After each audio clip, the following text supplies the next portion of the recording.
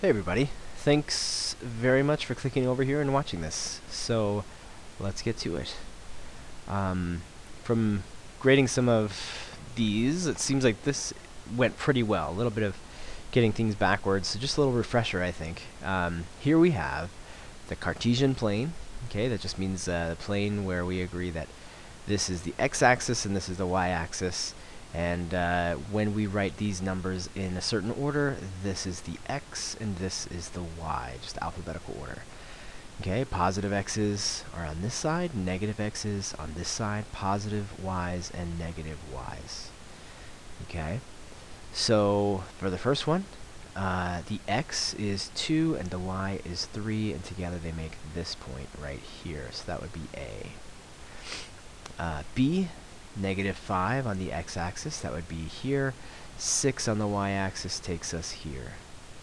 So that would be point B. Okay. C, 1, 2, 3, 4 on the x-axis, negative 1 on the y. That would be part C. And here, 0 on the x-axis, so don't go horizontal right or left, just stay right there in the middle, and then down 2, negative 2. So there you go. Scooter paper down. Alright, this one, some of you remembered one of these things. Nobody knew about how to find its other side, so it sounds like you guys didn't get to the Pythagorean theorem, which is fine.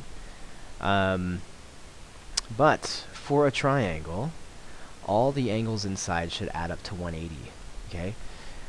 This little symbol means that this is 90 degrees. 90 degrees plus 47 plus something is supposed to come out to be 180, okay? So 90 plus 47 plus that angle x should come out to be 180. Okay. If we subtract 90 from both sides, we have 47 plus some other angle should be 90, which some of you maybe did in your head. You're like, well, that's 90, so these two should add up to 90, right? So when we take 47 away from that, we should get what x is, and that is 43. 43. Okay. Looks like we might need to spend some time on the Pythagorean theorem later, but I will quickly say what it is. Only for a right triangle, one that has a 90-degree angle in it, can you say that the hypotenuse has this special relationship with these other two sides. We call them the legs, okay? So if we take this leg and we square it, and we take this leg and we square it, we should come up with, if we take this leg and we square it, we take 8 and we square it, and we add them together, we should get whatever y is squared.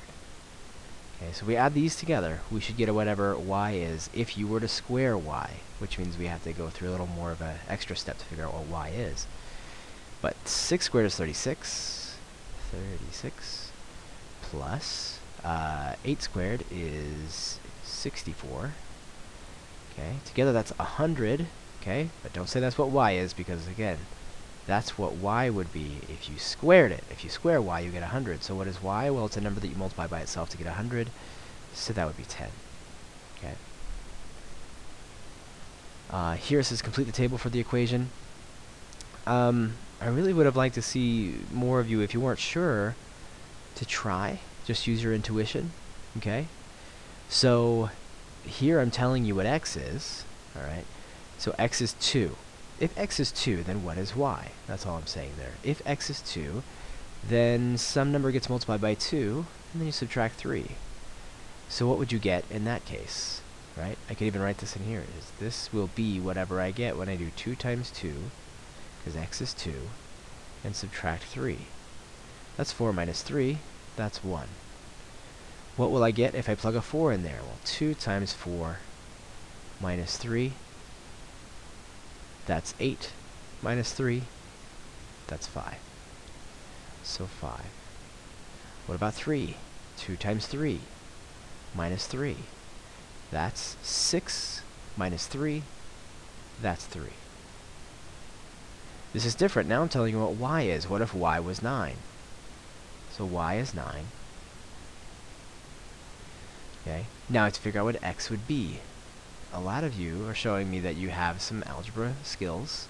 You know how to solve for x in an equation that's this complicated, so I feel pretty comfortable doing this. Divide by 2, x is 6. Okay, maybe some of you said, well, that's got to be 9, and just kind of figured it out. Like, if that's 9, I subtract 3 from something. If I subtract 3 from this thing, it's got to be 9. So this has to be 12. If this is 12, then this would have to be 6, because 2 times 6 is 12. Right? And that's great. That's good to think about that. Here we have, it's not much more complicated than problem number 1, right? 2 is x, 1 is y. 2 for x, 1 for y. There's that point. 4 for x, 5 for y. 4 for x, 5 for y. 3 for x, 3 for y. 3 for x, and oh, that last point I made 4, 4. This is 4, 5. There we go. 3 and 3. 3 for x, 3 for y. 6 for x, 9 for y, which means I did not give you enough room. But for those of you who did it correctly, you went ahead and made room for yourself, so good job. Alright. Next, we have basically order of operations, right? Okay, and we're going to talk about this later because, well, let's just say because. So we have this PEMDAS thing, which I like to write this way. And I know there are other teachers who do that as well. I think that's a good thing, because it reminds us that multiplication and division, we do them at the same time, left to right. If multiplication's on the left, we do it first. If division's on the left, we do it first. Okay, same thing with addition and subtraction. First thing we do is parentheses, no parentheses. Exponents, no exponents. Multiplication and division, I do not take 8 and subtract 7 first. The very few of you did, if any. I don't even remember anybody doing that. So, first we do 2 times 8, that's 16. Minus 7, that gives us 9. And I know some of these problems are a little different for depending on which test you took. So, you know, just adjust. There's multiplication and subtraction in both tests in one problem. You know, adjust.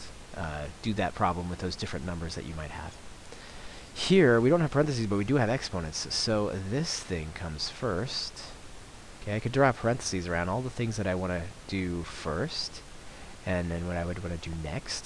Okay, so exponents come first. Then I'm going to do multiplication, so I would go ahead and put parentheses around that, because once this parentheses is done, then I'm in these parentheses right here.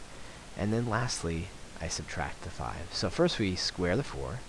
That's 5 times 16 now, right? And that's inside the parentheses. Minus 5, right? That comes next. 5 times 16, let's see, that's 80.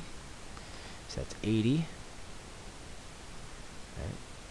We just put equal signs here, equals, equals. Minus 5, 80 minus 5, that's 75. So that's what I'm going to put here, 75. Right here, multiplication and division happen at the same time. This multiplication needs to happen, this division needs to happen. So this first, this, right? These, since they're in their own separate, independent parentheses, they can happen independently of each other. But then, once this multiplication and division are done, we'll just have numbers, right? This will be a number, this will be a number. Then I'll do addition and subtraction from left to right. So I'll do this first. Then I will take this number and subtract whatever this number is, right? So we'll do these parentheses, the innermost parentheses here, and we'll have 3 plus 6 times 4 is 24. Then we're going to have a subtraction here. We're going to subtract whatever 16 divided by 2 is. That's 8. I'll work from left to right, right? So I'll do this first, and then I'll subtract 8. So I'll add these together. 24, 25, 26, 27, minus 8 is 19. Okay. Now, you may do 24 minus 8 first and then add 3. That's fine, right? That works. As long as you know what you're doing, you can do things a little bit out of order, and it's still the same thing. Here I made a typo. What I should have written was 288. So if you did 288, well, I would say you did it the way you were taught to do it, and therefore you're, quote, right. If you got 2, you're doing it in a way that you weren't taught to do, and so wrong, right? With air quotes around wrong. Okay, why is it right or wrong? It's a little confusing, right?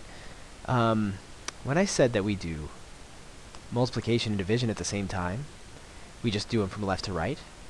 Why do we do them from left to right? Why don't we do multiplication absolutely first always, and then division after that, and then only move on to addition and subtraction afterwards? Why don't we do that? Because that's not what we agreed to do. And I'll get on my soapbox about that at another time. But we only agreed to do parentheses first, then exponents, and then the agreement is multiplication and division from left to right, okay? If you don't think that you made that agreement at some point, you weren't quite paying attention at some point, right? That's what we all agreed to do here, for the most part, in North America, in public schools, and most of the world around. We work multiplication and division from left to right. So, that being the case, we'll do the parentheses first, because parentheses are first, right? So that means we're not going to do 2 times 9. We're not going to do that. We're going to do the parentheses first, okay? Already has parentheses, don't need to bother with it. Then we're going to do division first. We're going to get that number. Then whatever this is, we're going to take this number, whatever it is, and multiply those 2 numbers together, okay? That will give us the final answer according to the agreement that we made a few years ago when we started to learn an order of operations, all right? So the best we can do is to say we'll all agree to do it the way I just described, and that will be the way that I'll communicate to you the order that I want it done, so that I don't have to use a bunch of parentheses, is what it comes down to. So anyway, 48 divided by 2 is 24, okay? 9 plus 3 is 12. Those numbers are being multiplied together, and that gives us 288. 288. Okay? So, according to everything that I've ever known and loved, the way I grew up doing math, or at least simplifying expressions, that's the way you would come out with your answer, 288. Okay? But if you went to Saskatchewan, some other place in the world, they may say, because there are some places who do this, they say this first.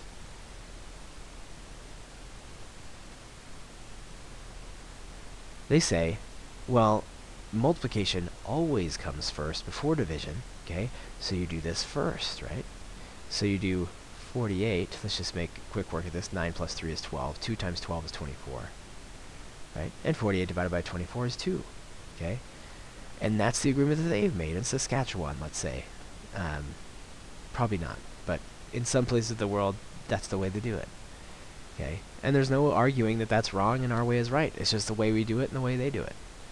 But in this class, if you do these in a different order, if you work multiplication first, even though division is on the left, then I'm going to remind you, that's not what we agreed to. We agreed to do division first if it's on the left, and then move on from there, okay? So I was really just trying to figure out, where are you guys at? Did you make that agreement? Do you work things in that order? Are we on the same page about that? Okay. Here, you may remember that you need to add 6 to both sides. A lot of you did that, did great. M equals 24, okay? Here, since we have 4 times y, we want to divide both sides by 4. Okay, and it's 36 divided by 4 is 9. Here, some of you divide by 2/3. Some of you didn't do anything. Some of you weren't sure what to do. Here's what I would say. I'm going to multiply 2/3 by 3/2. In fact, I'm going to multiply both sides by 3/2. Okay. If I put 3/2 right here and multiply by 2/3, then if I work multiplication left to right, what I get here is 6/6, or 1. So what I have is 1 times x equals, okay, so over here we need to multiply these together. However you want to look at it, 30 times 3 is 90, divided by 2 is 45. Okay. Or you could cancel the 2 with 30 and get 15. 15 times 3 is 45. Okay. But I have 1 times x equals 45, so x is 45. because 1 times x is the same as x. Here, a lot of you did fine here. Subtract 2 from both sides. Then you have 10x equals 70. Divide by 10 on both sides, and x equals 7. Here, not a lot of you got this one, and that's fine. Okay. Here we would, just like this, subtract 5 from both sides. Okay, and we'll get 6. So r over 16 equals 6. Right? And here what we'll do, since r is some number, and you divide it by 16 to get 6, okay? So imagine r is like in this box. It's a mysterious number in a box. And what I'm telling you is if I multiply this thing, sorry, not multiply it, but if I divide it by 16, if I take this number and I divide it by 16, then what I get is 6. Or in other words, if I cut this into 16 pieces, which I could do, I could cut it like 1, 2, 3, 4. Okay, so I just take a giant knife and I cut it in 4 pieces like this. Like that. So it's in 4 pieces. I'll cut it in 4 pieces this way too. Okay, so I cut it in 4 pieces that way. Well, look, if you look at it from the top, you'll see there are 16, column-shaped pieces. There's 16 of them. If I divide it by 16, then I get 6. So this, one of these column-shaped pieces, is worth 6. And so is this one then, and this one, and this one, and this one. Every one of these is worth 6. Now remember the thing I started with, this big box, was the number that is r. Okay? So if I divided this by 16, I get 6. If every one of these is worth 6, and there's 16 of them that make up r, then I could just do 6 times 16 to figure out what r is. Or I could multiply both sides by 16. 16 over 1. Multiply by 16.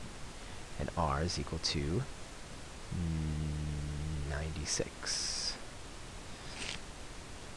Same thing here, just kind of without subtracting 5. It's a little bit simpler. We multiply by 5 on both sides. And x is equal to 15.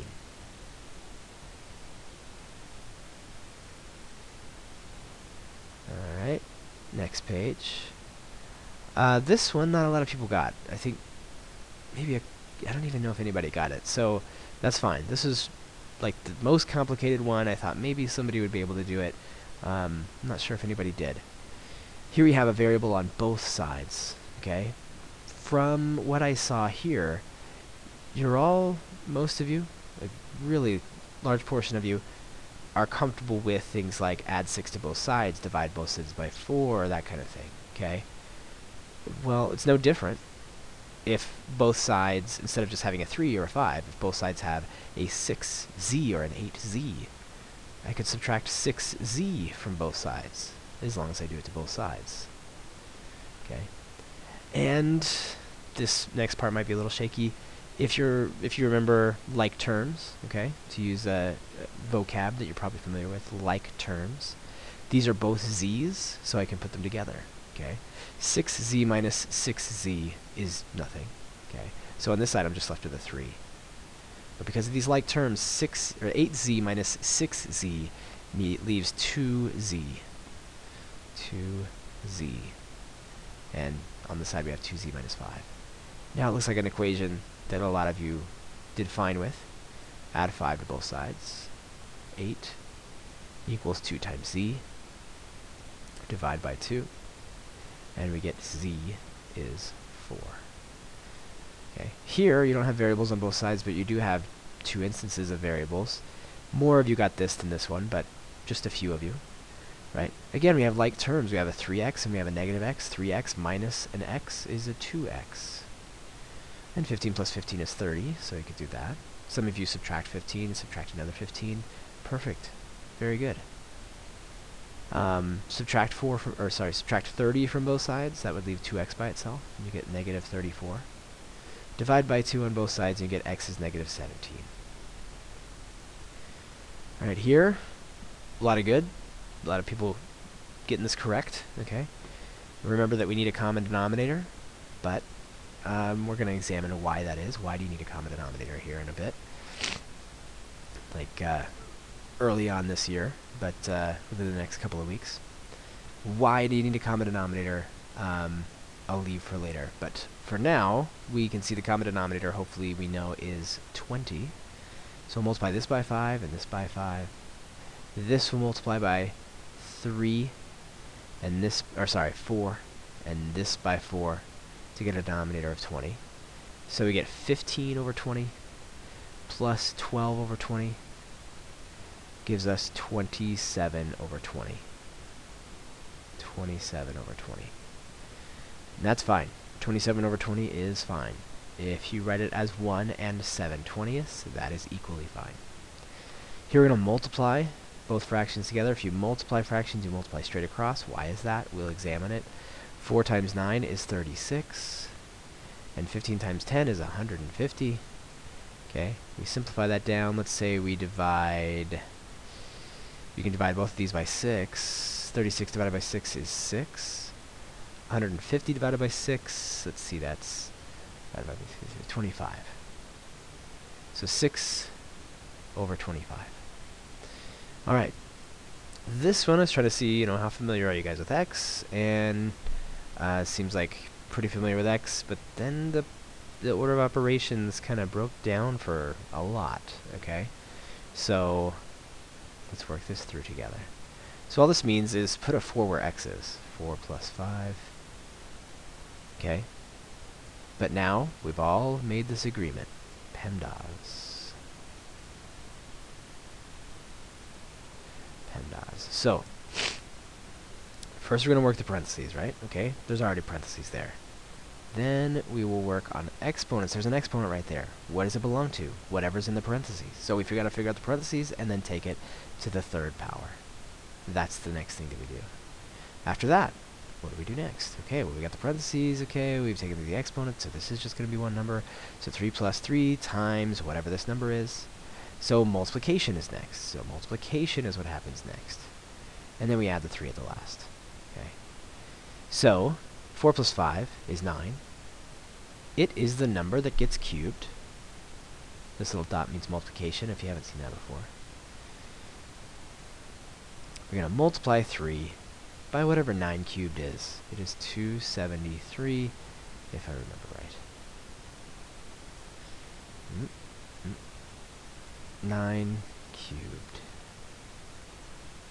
Wow. Not even close. Not 273. 729. 729. I was just going off my memory from grading. That was not a good memory. 729. Then we're going to multiply that by 3, so I will multiply that by 3. Multiplication comes next because we've all agreed to use this particular order. 2187 plus 3 more, 2,190. What's 15% of 80? Just short and sweet of it. What I do when I figure out what percentages, I move the the decimal over to, multiply by 80, and that's going to give me 12. So 12 is 15% of 80. And that does that. And I think that was the last question. Let me check here. Oh, maybe not. No, it wasn't.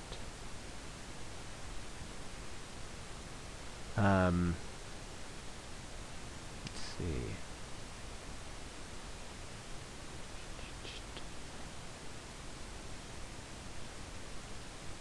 Let's see. Do that? What do we do? What's going on? Oh, I see what I just did. Okay, so that was the last question. That other thing I was getting confused about, that was the other version of the test. So that does it. That goes through all the kinds of questions that you saw on your pretest. Okay, if you have any questions, absolutely let me know. And again, thanks a lot for clicking through and watching this.